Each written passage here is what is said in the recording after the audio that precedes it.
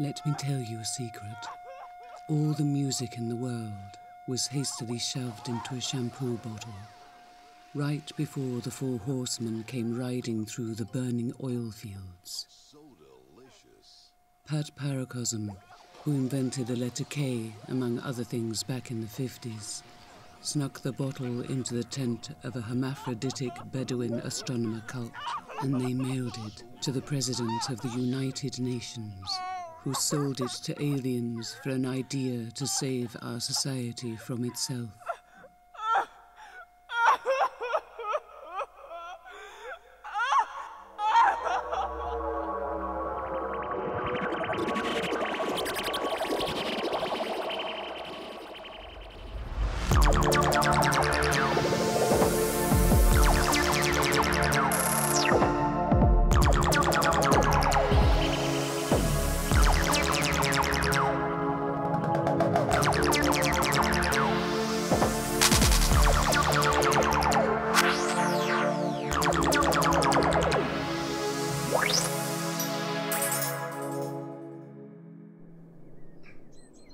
All the cars were gutted and tossed into the ocean, which made a sort of aquatic enamel-painted forest.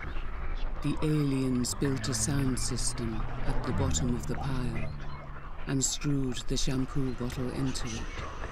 Soon, when whales spoke, they did it in pentatonic scales. Sharks started making love to dolphins, and their 3-fingered, 4-legged offspring came to the shores of flooding metropolises to lead us back to what we once were.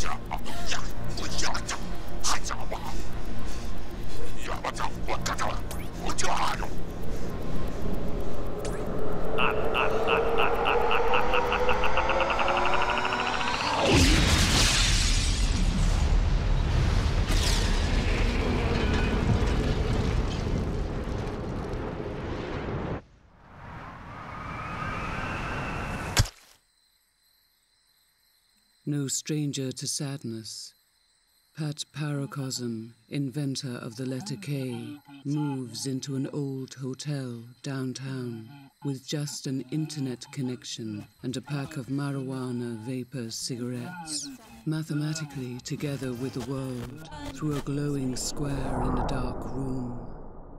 The rarest Air Jordan tennis shoes, cartoon animals copulating with impregnated lizard-rabbit chimeras, 10,000 variations of the lamp, 15,000 different chairs, 1 million portfolios of 500,000 artists making 10 different artworks, 3 million designers making one invincible advertisement, 1 million phalluses oscillating in and out from in-between spaces to a previously undiscovered rhythm, in tune with spinning planets overhead and bubbles from below.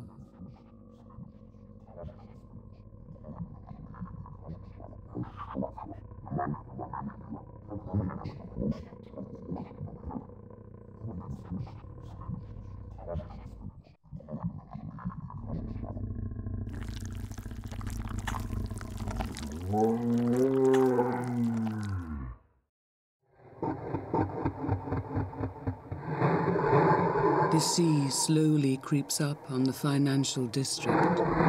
It's becoming a beach. In the morning, it's breezy and warm. The sun is shining on everything. Pat Paracosm finds some goggles and fins in an abandoned sporting goods store and scuba dives through an old, rich neighborhood.